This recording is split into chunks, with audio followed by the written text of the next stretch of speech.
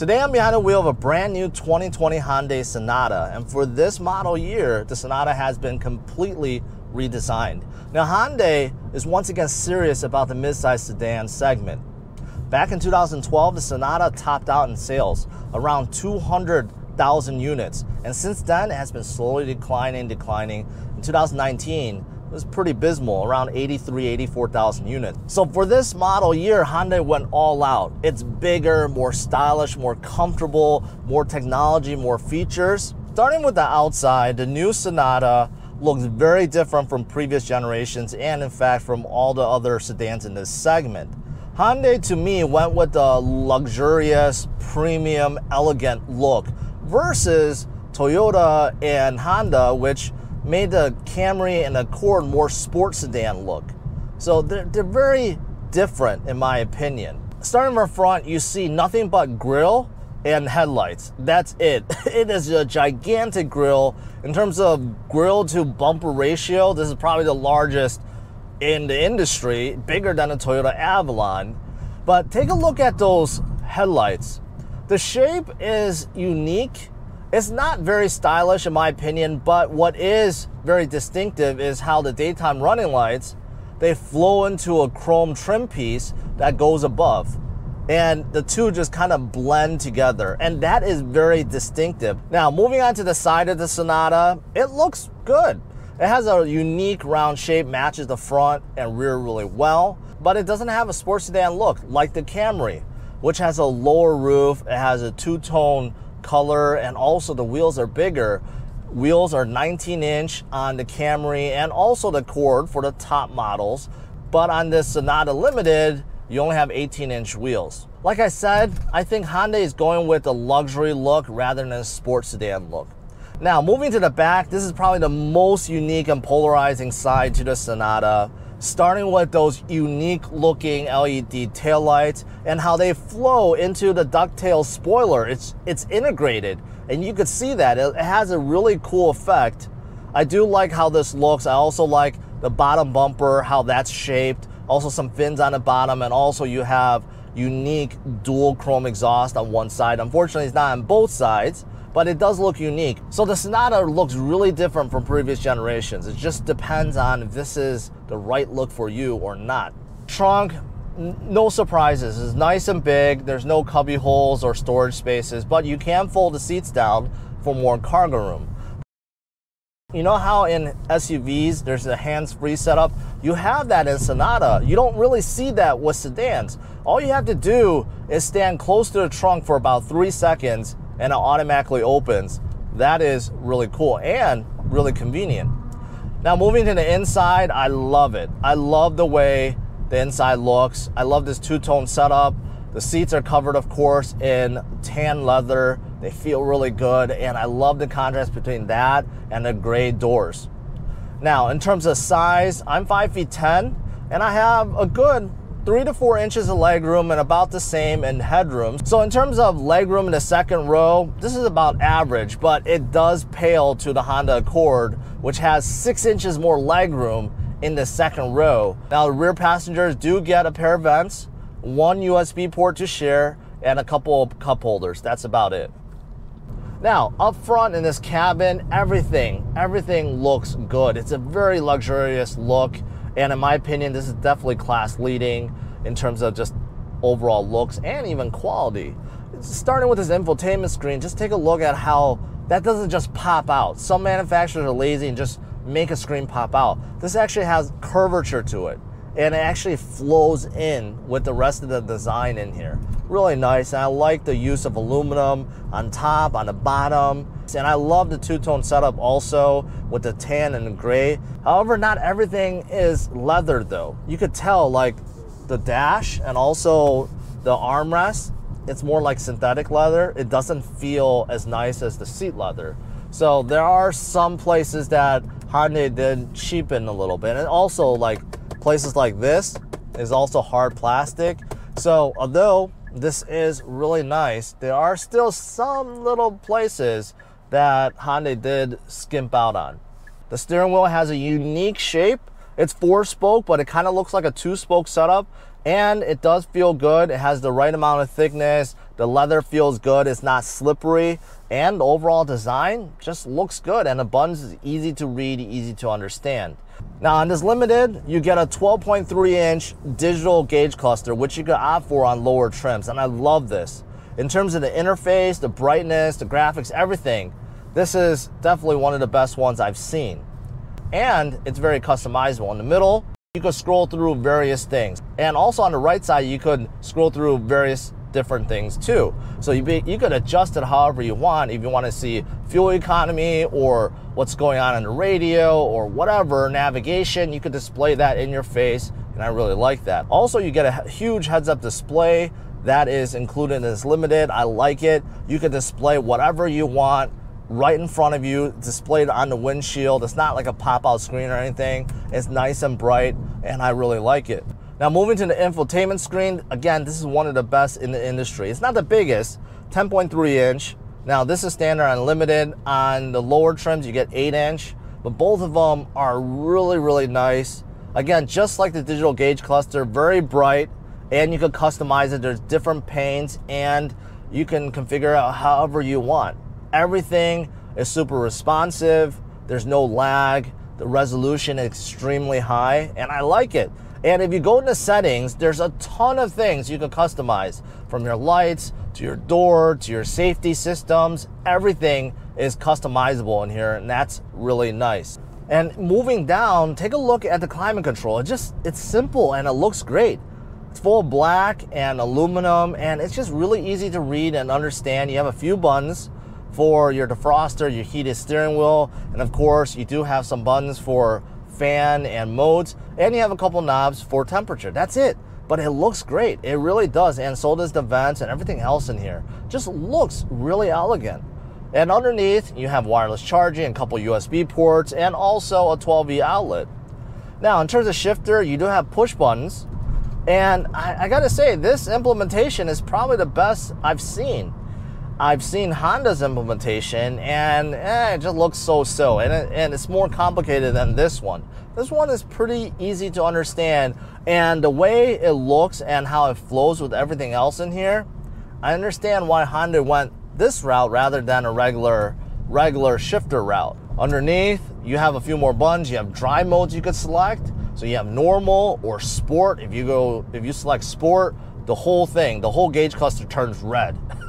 like you're about to race or something, and I'll let you guys know how it feels in sport mode versus normal mode, but there is custom too, so you can adjust it however you want. And you do have a 360 view camera in here. I like it a lot. Because of this large screen, you get a split mode setup. You can see what's in front of you, what's behind you, 360 view. You could change the views, and I really like it. This to me is the best 360 implementation in this class by far. On top, in this Limited, you also get a panoramic sunroof, which I like because it lets a lot of light in, but it is kind of confusing because there's only one button to control the whole thing. So if you just want to open the lid, but not the sunroof itself, it takes some time to get used to, and I figured that out after a few minutes of playing around with it. You know, a lot of cars, there's like two switches, one to open just to cover, one to open the sunroof itself. This is one, so you have to figure that out. Now, in terms of safety features, you get everything you can think of. You got front and rear parking sensors and also emergency braking, front and rear, also lane keeping assist, lane follow assist, highway assist, rear cross traffic alert, blind spot monitoring. So basically any safety system you could think of, you get it in here. Now, the one big question mark, and what a lot of reviewers are questioning, is the engine options in the Sonata. So there's two. The base engine is a 2.5 liter, 4-cylinder natural aspirated, pushing 191 horsepower and about 181 pound-feet of torque, which is respectable for this class. However, on the higher trims, like this Limited, you get a different engine, a 1.6 liter turbo 4-cylinder. And get this, the horsepower output is only 180. Now, the pound-feet of torque goes up to 195. But the horsepower went down by 11 versus the lower engine.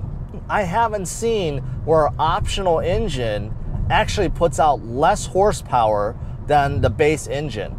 And you look at this output of 180 horsepower and you compare that to a Camry XSE, which has over 300 horsepower, or a Honda Accord with a 2-liter turbo engine that's pushing 250 horsepower. That's where you could see how this is really lacking compared to those two segment leaders.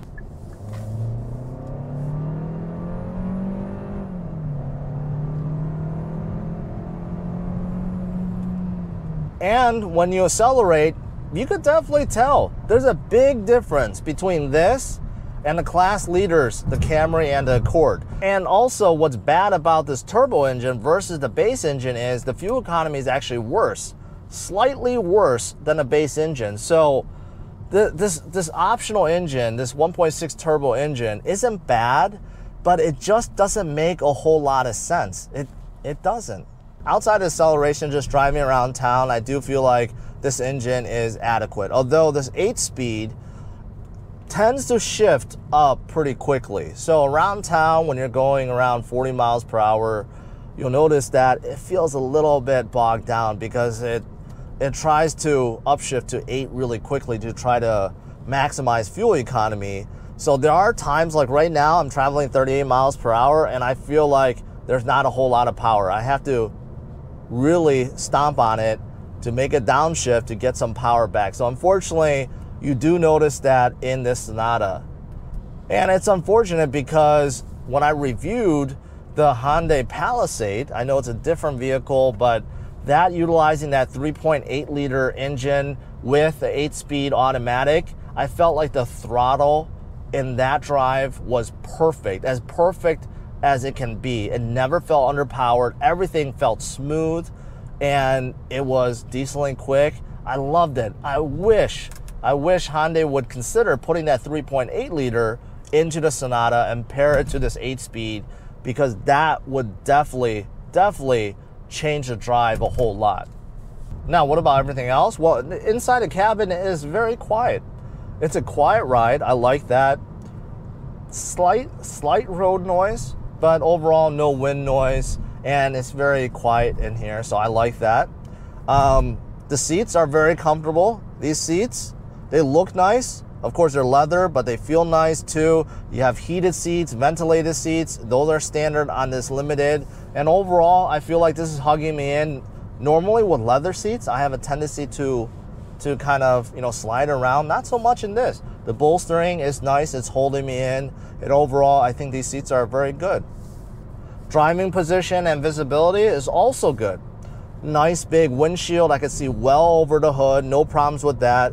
Also, side windows, nice and big. The mirrors are a little bit small to me. They're just a tad too small for my taste, but I think for most people it'll be okay. Now, the rear visibility is also good. Now, the rear window is very raked, so it is a little bit smaller than what I'm used to, but overall, you can still see back there. The blind spot is also good, and even though you get blind spot monitor and with this digital gauge cluster, there is a camera that shows you what's in your blind spot on both sides. It's really nice. You gotta get used to it because you have to look down. But with that and blind spot monitoring, and you have a little quarter window over there, blind spot is really good in here. As for suspension is good too. It's in line with, I'd say, others in this class. Maybe a little bit softer because, again, I feel like Hyundai's going with more of a luxurious ride and feel and look. So it does feel very comfortable around town. It's soaking up these bumps quite nicely. And overall, it's just a very comfortable ride in here. The steering is okay. It's not the most precise. There is some play like this. I don't feel it much. So there's some play. It feels okay. It doesn't feel too artificial. It does feel a little bit light in my book. But overall, I think a lot of you guys will enjoy the steering feel. And the steering wheel itself actually feels really good too. Now, I mentioned drive modes, right? So I've been driving in normal. So I'm going to put it in sport now. So my whole gauge cluster, everything turned red. I think it's overkill.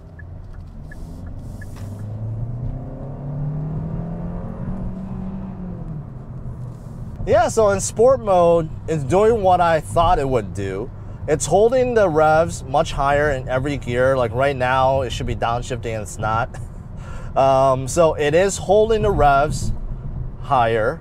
And I do feel like acceleration was a little bit livelier. I don't know if that's just in my head, but it did feel a little bit more lively.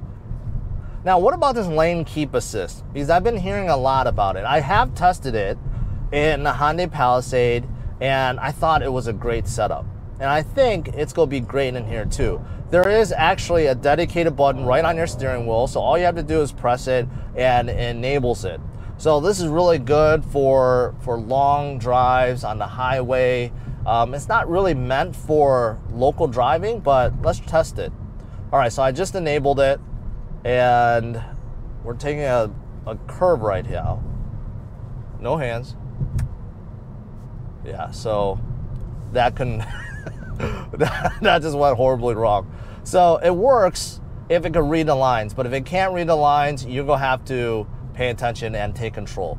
There is something called highway assist in here, where this Hyundai Sonata is going to utilize basically the lane keep assist, the dynamic radar guided cruise control, and the navigation, and basically it'll adjust the speed for you. So not only does it drive and keep you within the lanes and keep you within a certain distance and speed, but it'll adjust the speed based on the speed listed in GPS. So if you're in an area that's, I don't know, 70 miles per hour and all of a sudden it drops to 60, it'll know and it'll drop the speed for you. So that's really, really cool.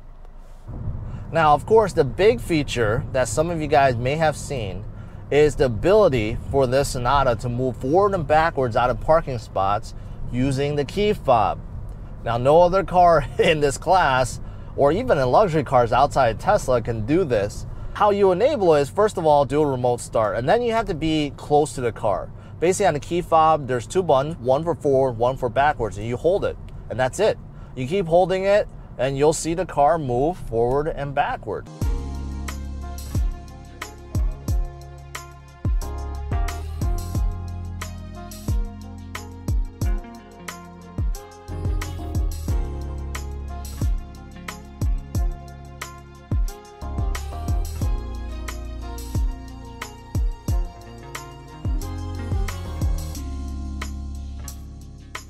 So it's a cool little trick.